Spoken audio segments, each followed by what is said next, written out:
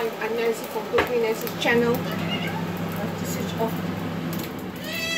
This is fried rice with very little oil, hardly any oil, because I put in fried onions and a touch of olive oil and 2 eggs. Then I added in my cooked rice with beans, and I put in some fresh herbs, like this one here is mint.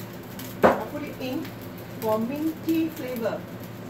You can put it at the end, but I've added in earlier on.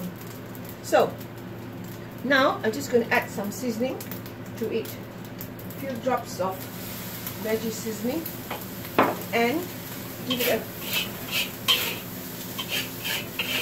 a good stir. This is what we call fried rice. If you find the rice is too too dry, you can add a little bit of stock or a touch of water. And this one here is cayenne pepper. Woo! You like it hot? And that is actually ready for serving. Just going to switch off the heat.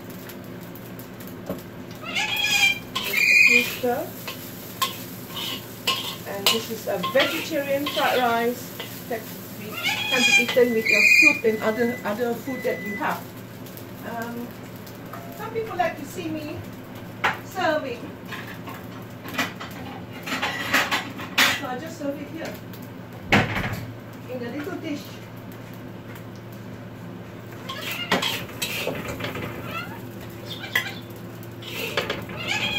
It's got peanuts and dal in my rice. Peanuts, dal, and black-eyed pea in the plain rice, and turmeric powder.